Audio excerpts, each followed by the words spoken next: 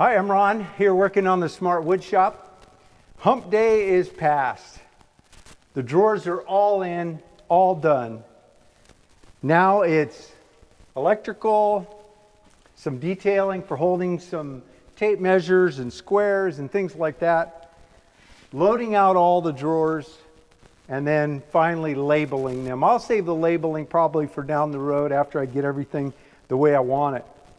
What I did want to share with you today in this drop-in is the brand new passive lock system that I designed. Now, you know from my past designs, I had a couple of different designs, and they were not difficult, but a challenge to make. And I wanted to make the sides non-handed, so a side of a cabinet period is a left or right. So I had to have the dados generic without having the notches in them. Otherwise, I'd have had to do it on all of them.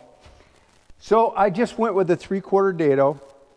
I designed the drawers with this notch out, which was very easy to do. And you'll see it in the full series with a very simple jig and a router and a pattern guide. And then all I did was I dug through my lumber pile and got a piece of scrap cherry from a cabinet job, and I ripped the thickness was about what I needed, or I'm sorry, the width was about what I needed, so I ripped the thickness and came up with about 3/16, and I made them 1 7/8 inches. This is about 2, but it's got a little curve in it because of the router round over, and I didn't want to bother squaring them out. And it doesn't matter if this sets all the way back because I'm flushing this to the front edge of the cabinet. And I had designed it to do them on both sides, but I've started with just one side. All I did was, before I put in the drawers, I took one of these, glued it. That's the most important thing because glue is going to hold it over the long haul for banging on it, opening drawers, forgetting and pulling. I don't want it to pop out. So I glued it, put it in place, and then using a 23 gauge pinner with 1 inch, I'm down to the last few there. Well, anyway, 1 inch. Those are 23 gauge. They're just a tiny little wire. There's no head on them. And I was able to just hold the gun in there and shoot 3 in each one. And then I just did it on one side. If I decide later I need it, it'll be easy to make some more and put them on the other side. But as I can, think now, on one side will be enough.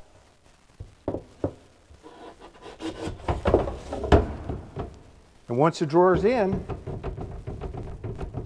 that keeps it, and all I have to do is lift it, pull it out.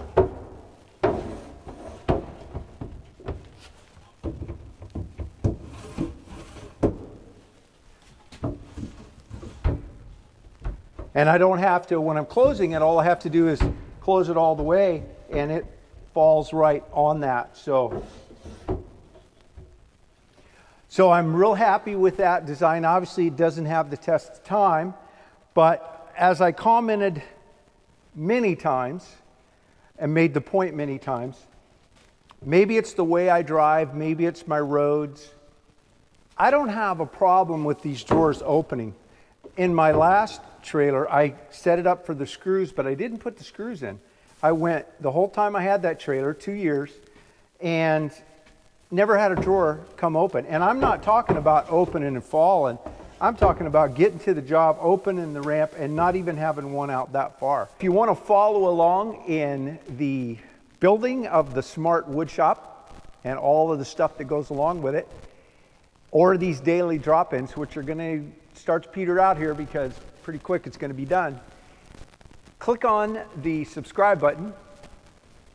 And also, once you do that, there's a little bell there. A lot of people don't know this. You click on that and you can turn on or activate that if you want to be notified when I put up a video. And what's neat about that is you can do it from my channel and another channel, but maybe not another. You can set your standard because maybe you don't want to get all those notifications. I do that. I have about 20 channels that I subscribe to, all to do with photography. I want to see everything they put up, so I'm subscribed to theirs. But I have a lot more that I just have in my subscriptions, and I drop in and look and see if there's something that I want to take a closer look at.